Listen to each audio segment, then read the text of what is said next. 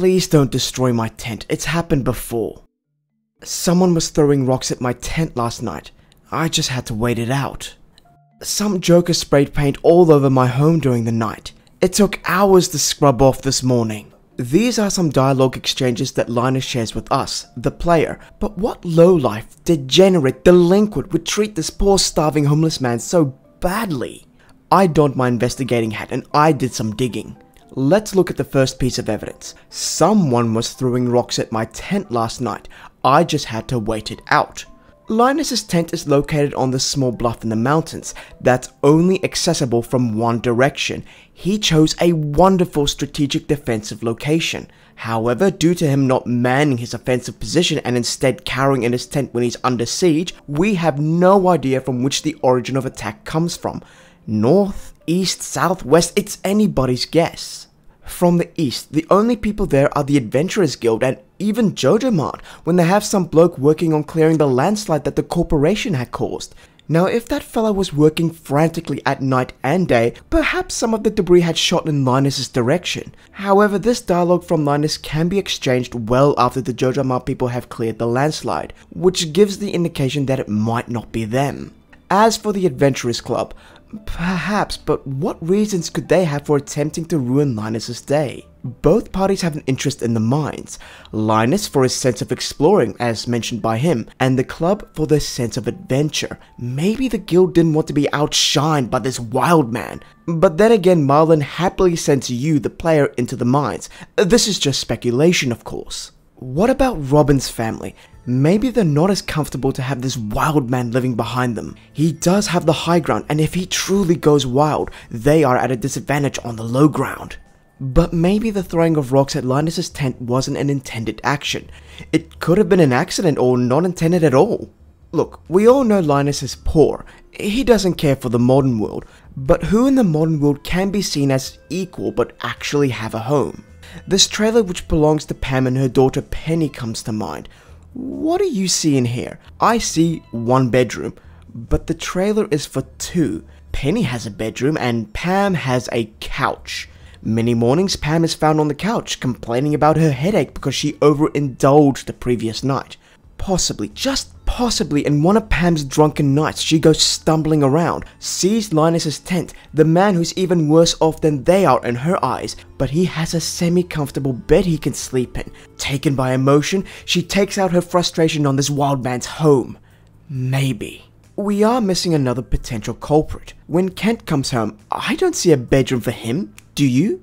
But maybe his actions aren't caused by jealousy, but rather of fear. This man suffers from post-traumatic stress disorder as he was away at war. What if on a nightly stroll to clear his head, he comes across Linus's tent, a tent that may very well resemble the look of an enemy command tent, which sends this man into a defensive flurry to protect his loved ones. He grabs whatever weapons he can, which would be rocks in this case, and he lays assault on this command outpost before retreating, looking for reinforcements. But coming to his senses before finding help and having no memory of what just happened.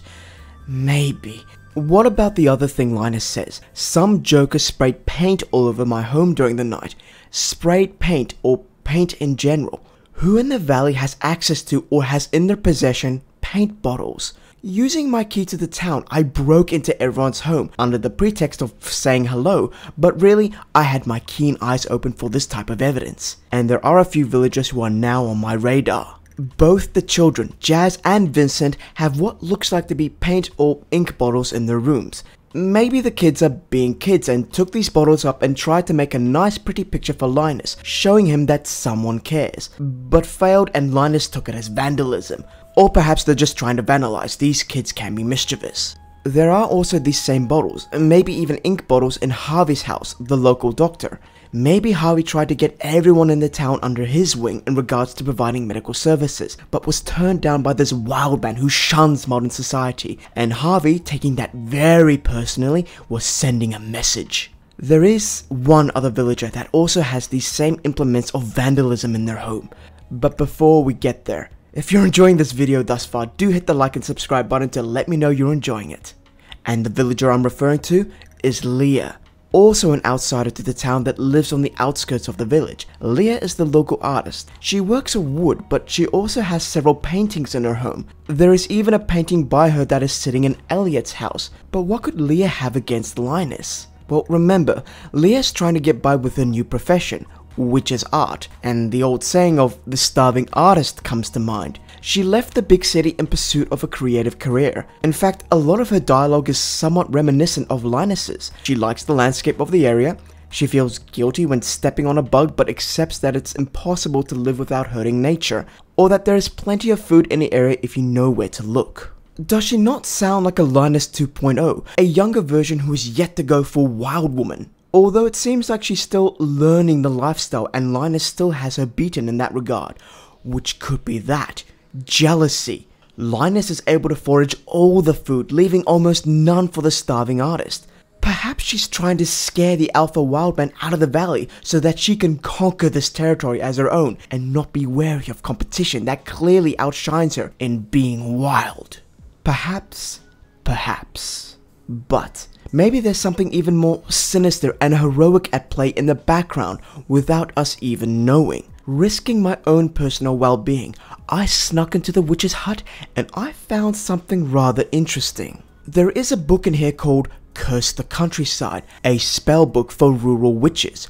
What if the witch, who is still training to be a fully fledged practitioner of the dark arts, is practicing to curse the entire valley? She has her spellbook which may contain spells to rain showers of rock and paint on desired locations. And Linus, knowing full well the terror and horror that may eventually befall this entire valley, is the only line of protection the villagers have. And to protect their innocence, knowingly makes up lies to cover up the truth, to protect them from the horror that he is trying to keep at bay by saying that someone was only throwing rocks at my tent or someone spray painted my home. Well, at the same time, he may be in the midst of a colossal struggle between good and evil.